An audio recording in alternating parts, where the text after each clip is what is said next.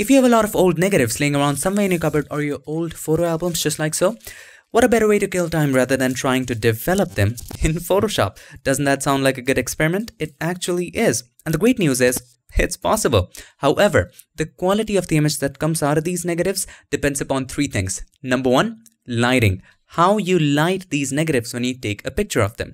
Number two, of course, the lens. How much can the lens magnify this film? So if you have a macro lens, that would be the best. And number three, obviously, the quality of the film. Now here comes the important question. How do we take a picture of this film? Simple. Make the screen of your phone white or run a widescreen video and then keep the film in front of it and simply take a picture. Make sure not any other light in the room is falling on this film and then take a picture. It would be best if it's a dark room. However, whoops, mother is calling, I gotta pick it up. Now when you take a picture, keep the film away from the screen. You know why? Let me show you. Here's a picture of the film touching the screen. It looks alright. However, when you zoom in, have a look. You look at these pixels and these banding, they are not from the film. They are from the phone. They are from the light. Because they're so close that each pixel of the light is gonna show up.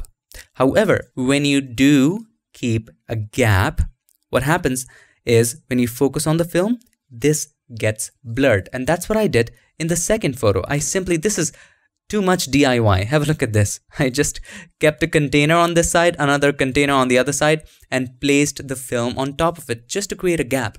And then took a photo of it. You see, there is none of that banding. And all these grains that you see, that's just because the ISO of the camera was too high. And I was too lazy to set up a tripod and do a long exposure. Anyway, that's how you take a photo. Now again, if you had a macro lens, you could have made it even bigger. However, I just had to take it with my 24 to 70 because I don't have that kind of macro money. Once you take the picture, the rest of the magic will happen in Photoshop. So without any further ado, let's get started.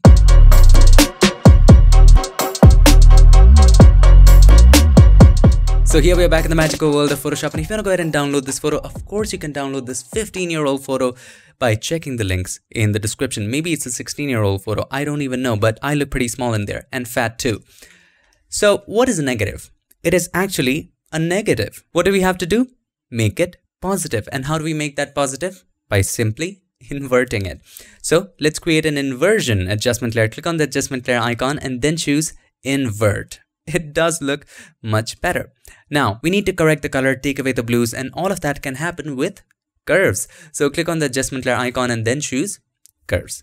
Now in here, what color in this scene or any of these scenes should have been gray or neutral?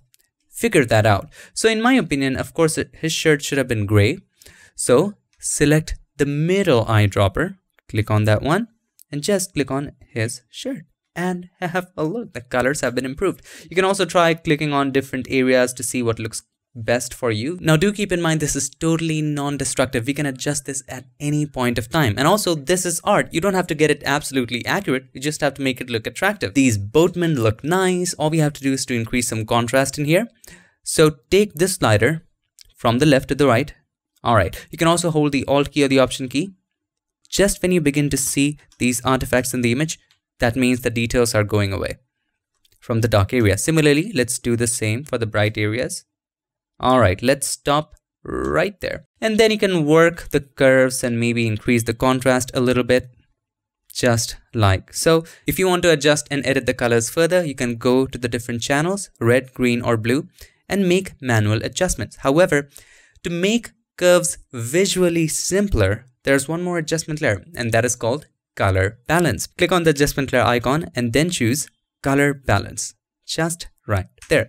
Now do keep in mind, color balance is just a simplified version of curves. Anything you can do in color balance can be done with curves. Check out this video if you want to know more about it. It's just that color balance makes it simpler. So we want to target the midtones. So select the midtones and then just add a little more yellow to it, probably. Just keep it the way it is. Probably in the shadows, we want to take away the greens. So let's go to the shadows and just add magenta to it. Magenta is the opposite of green.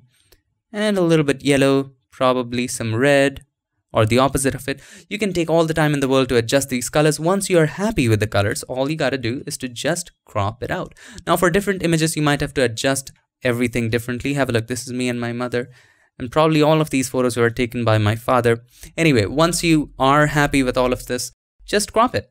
So select the rectangular marquee tool or any tool of your choice. I'm going to make a rectangle right there. Press C for the crop tool, hit enter or return. Boom. There you go. Of course, we need to crop it properly, and you can do that. You get the idea.